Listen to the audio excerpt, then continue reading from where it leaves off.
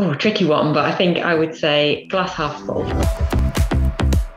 For me, it's putting on an event that brings people together from all different backgrounds, different countries, different places, and gives them a place to meet, share and learn and go away having gained something valuable.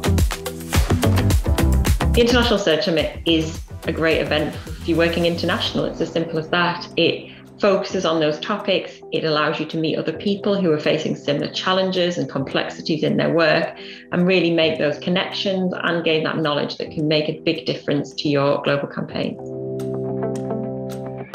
The biggest misconception I've seen in digital, and it's been around for as long as I can remember, is around keyword translation, and that you can and should just take a list of keywords in one language and literally translate them into others, and then you've got a great set of keywords to use.